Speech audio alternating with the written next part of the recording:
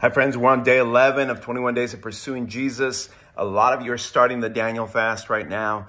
Some of you are still working on your decrees and proclamations. Some of you are still writing your thank you notes. Keep it up. This isn't a race. This isn't a let's keep up with everybody else type of thing. It's a journey that you're taking with Jesus. You're creating space and margin in your life to spend time with Jesus and draw closer to Jesus. And a lot of that has to do with us having a thankful heart. A lot of that has to do with us saying, okay, I'm going to spend time in God's word and let God's word mess with me. And that is a process. So if you're still working on the decrees and proclamations, keep at it. If you need help, let us know. We'll figure out a way to do it. A couple months ago, I received a random piece of mail from a friend, and he lives in town. And it's another pastor buddy of mine who had done this 21 days of pursuing Jesus a few months ago.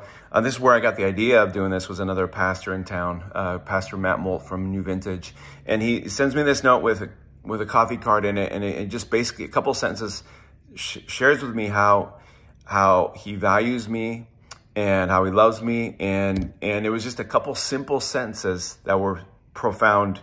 I encourage you. This 21 days of pursuing Jesus, writing thank you notes, finding decrees and passages in scripture that transform us.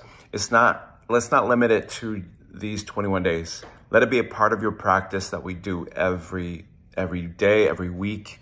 And maybe instead of watching a show mindlessly, maybe take one part of your, one day a week, a couple of hours, and write some thank you notes every week. Instead of mindlessly doing things that just you're wasting time, what if you took time and instead opened up God's word and said, okay, Lord, what else do you have for me? What are you trying to build in me? What are you trying to take out of me? How can I be encouraging God's word today? How can I become more like Jesus today? So just keep at those things, guys. And I have some ideas. Like that. I have some ideas. For Daniel fast, I've got a little list of things here that might be helpful, because it is hard to plan and prepare for feeding yourself this way. So a couple ideas. Fried rice, onion mushroom soup, hummus, Greek chopped salad, black bean soup, curry, fruit and nut bowl. Love those. Oatmeal with a banana and Adams natural apple. Don't get the Jiffy stuff. It's loaded with sugar. With Adams is natural peanut butter. I love this one. A Mexi bowl, of course, because I'm Mexican. And I believe Tapatio is good. You can use Tapatio for the Daniel fast. But it's got rice, black beans and kidney beans, corn. It's got little tomatoes, white onions, green onions, yellow bell pepper, cilantro. You can put all kinds of peppers in there. Hot sauce, salsa, avocado, lime. I mean, these are good things. An omelet. I know that some Daniel fasts don't have eggs, but we need protein. If you need protein, put a little in there. Listen to your body, folks, okay?